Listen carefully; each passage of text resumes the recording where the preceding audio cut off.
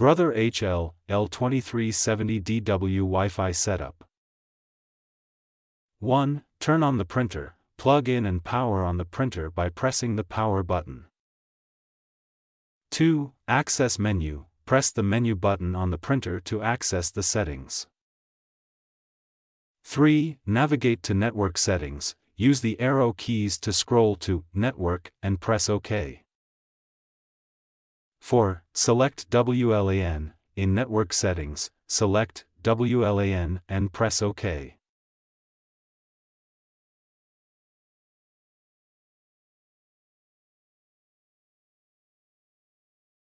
5. Choose Setup Wizard. Select Setup Wizard in the WLAN menu to start the Wi-Fi setup.